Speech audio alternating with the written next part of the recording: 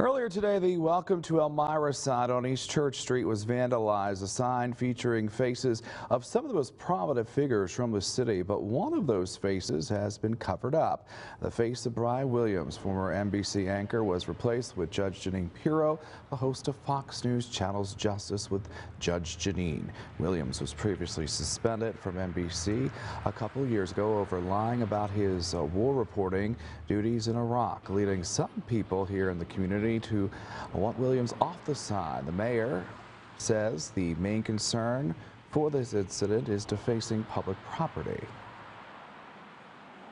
The reason why, it could be anybody's guess. I'm not going to sit here and speculate why. We'll take care of it and get it removed and preserve the original sign the way it originally was when we had the sign built. So I just, you know, it just surprises me a little bit.